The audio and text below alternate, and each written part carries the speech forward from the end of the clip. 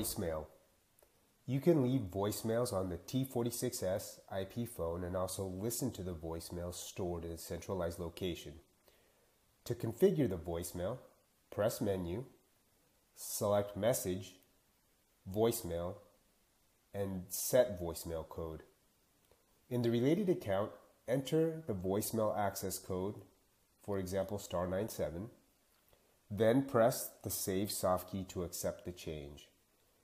After you've successfully set up the voicemail, when there's a new voicemail, the LED power indicator will slowly flash red and the LCD screen will also display new voicemail. A voicemail icon will also appear on the screen. To check voicemails, press the View key or Connect Soft key. To view the voicemail via the phone's user interface, press Menu, select Message, Voicemail, and then select View Voicemail. Press Connect to listen.